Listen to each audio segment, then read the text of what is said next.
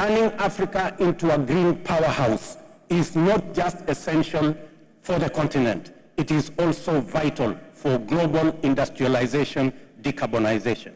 Going forward, clear, actionable roadmaps for implementations are required.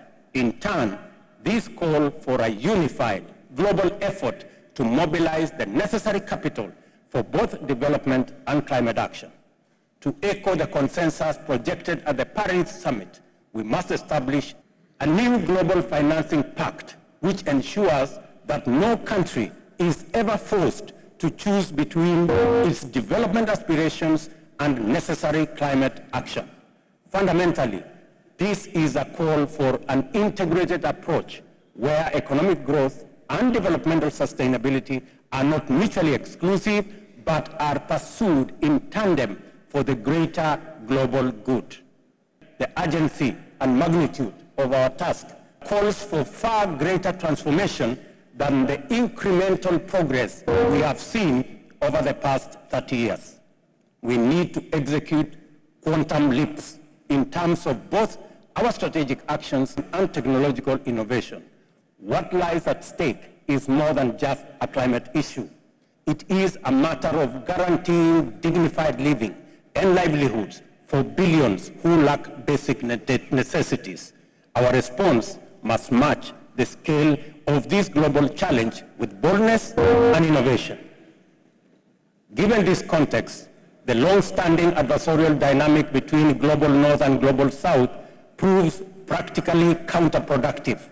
This division has hindered our ability to unite and leverage our collective strengths and robbed us of tremendous opportunities.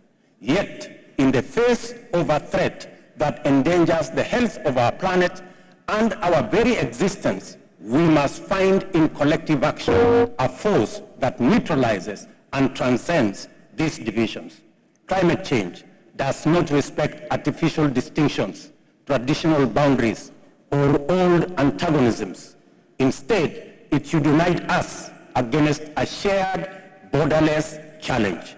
Consequently, our approach must be collaborative, inclusive, and anchored in justice.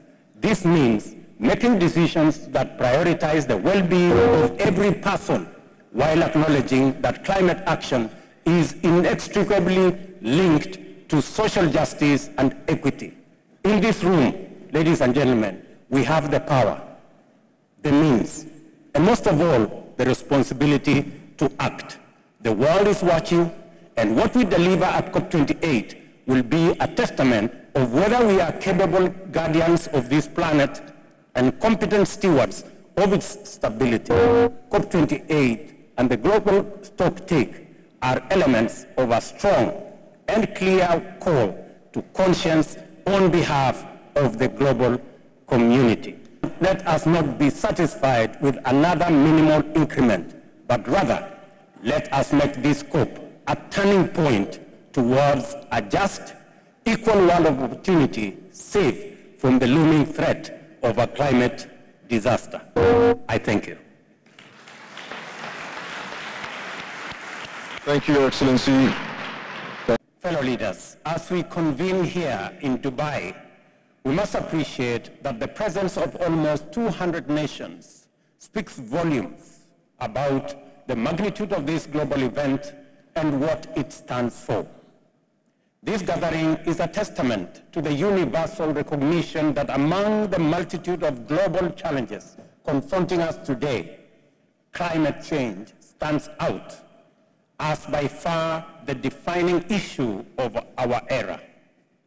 COP28 underscores our shared commitment to confront with unwavering resolve a challenge that transcends borders, impacts every facet of human existence and well-being, and demands a concerted global response as a matter of grave urgency. The reality before us is irrefutable.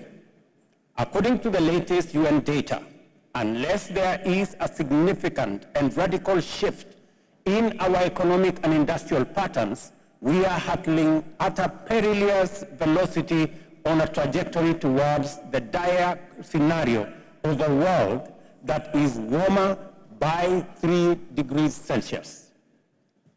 The evidence is alarming. In just the first 10 months of this year, we experienced 86 days where temperatures soared over 1.5 degrees centigrade above pre-industrial levels. Adding to this worrying scenario is the fact that global greenhouse gas emissions have not decreased, but rather increased by a deeply worrying 1.2% between 2021 and 2022, culminating in a staggering 57.4 gigatons of CO2 equivalent, a record high that underscores the magnitude of the climate crisis we face. We must add that all the increases were experienced in the G20 countries, and many of them are here and they are listening. This crisis must never be seen as a distant threat. It is here now, indiscriminately devastating nations regardless of their size or wealth, thereby reshaping our world in a profound, unprecedented, and highly complicated ways. A stark illustration of this disastrous turn of events is currently unfolding in Eastern Africa, where catastrophic flooding has swiftly followed the most severe drought the region has seen in over 40 years.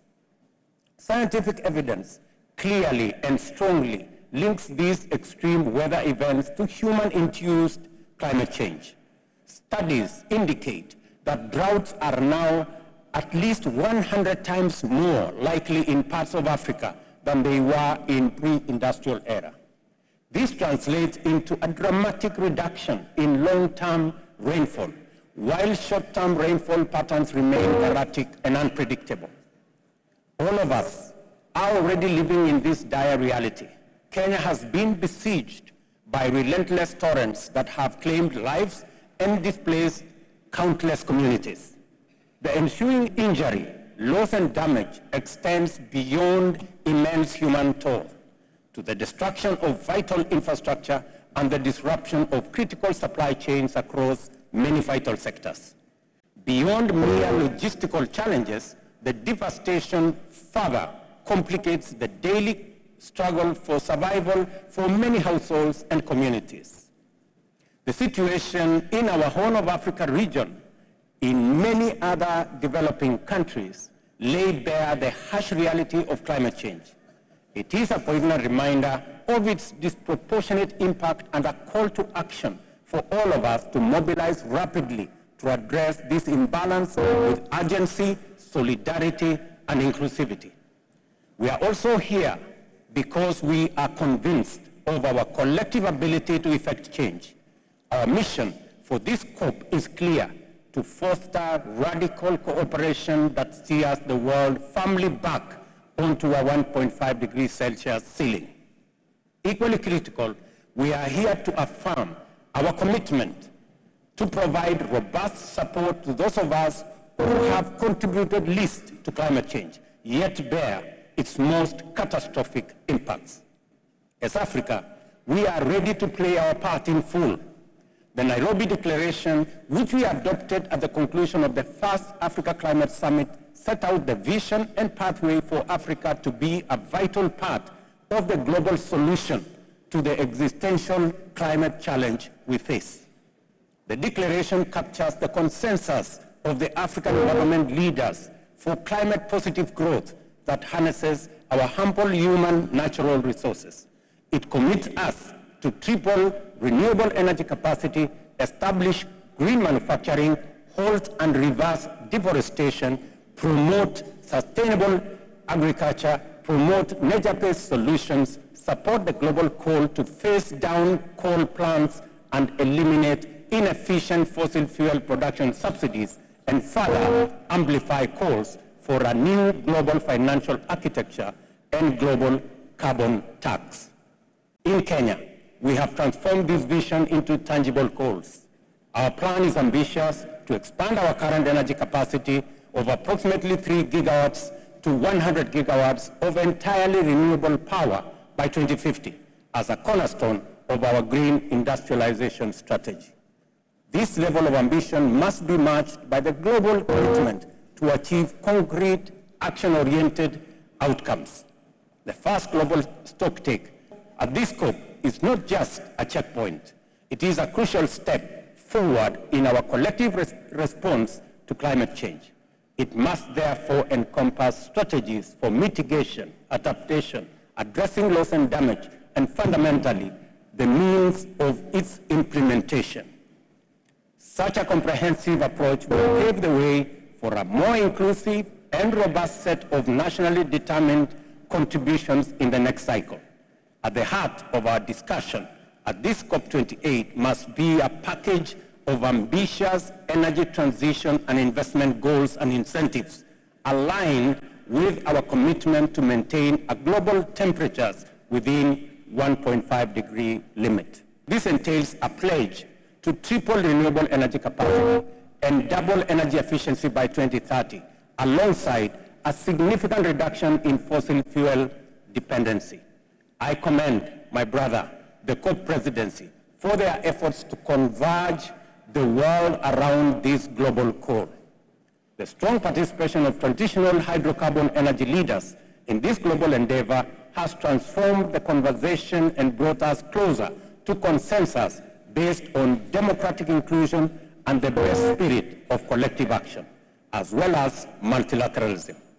Notably, the vision demands deliberate support for developing countries.